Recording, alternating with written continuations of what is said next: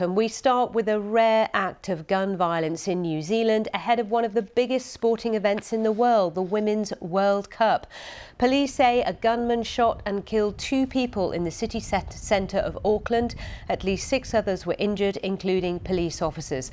The attacker also died at the scene. New Zealand's Prime Minister says there is no wider national security threat. He described how the shooting unfolded. The offender was armed with a pump-action shotgun. He moved through the building site, discharging the firearm as he went. Upon reaching the upper levels of the building, the man contained himself in an elevator. Shots were fired and he was located a short time later. I want to thank the brave men and women of the New Zealand Police who ran into the gunfire straight into harm's way in order to save the lives of others. Well, the shooting happened on a construction site in the central business district of Auckland. These workers described what they saw.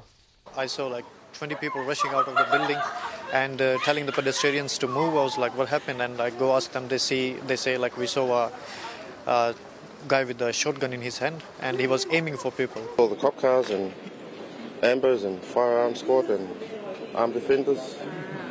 And from where we were heard a few gunshots.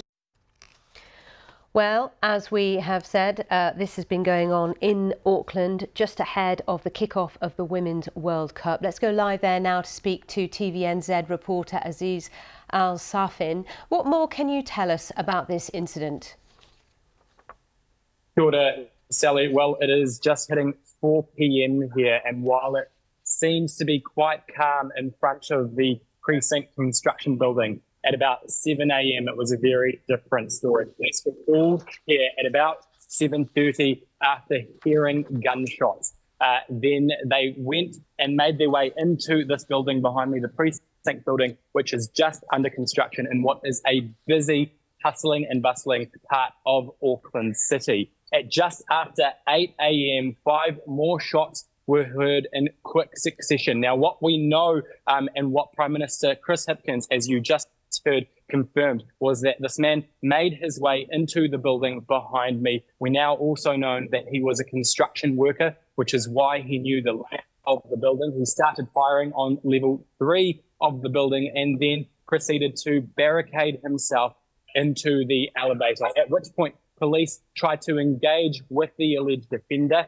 They were unsuccessful and more shots were fired. A police officer was injured, critically injured, might I add, in the negotiation, and then the shooter was then found dead. We know that the other 2 were in fact civilians, and we can confirm now that 10 others have been injured. They were all taken to Auckland City Hospital. One of those people, as I just mentioned, was that police officer who suffered a gunshot wound. He was in a critical but now stable condition. And as you mentioned, this is the day where it was meant to be a day of celebrations. The FIFA Women's World Cup was kicking off and is still set to go ahead at Auckland's Eden Park, with New Zealand set to verse Norway.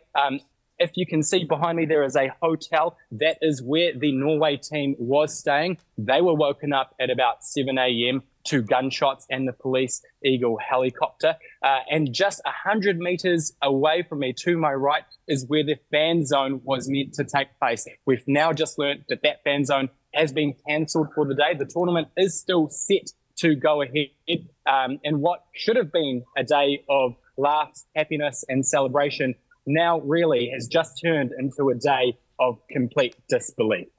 OK, Aziz Al-Safin for now. Thank you very much for the very latest on that. TVNZ reporter at the scene. Well, as we said, the shooting came hours before the Women's World Cup is due to begin. New Zealand Sports Minister Grant Robinson said the incident would not affect the tournament. There are a number of teams, as you'll be aware, who were staying in the immediate area. They are all safe and sound, and as the cordon moves in, they will go about the normal business of today for them. For some of them, that involves playing this evening. For others, that involves moving to other locations in New Zealand to play their games. So they will, in the course of the next few hours, do what they were always going to do, go to training, go to play, and so on.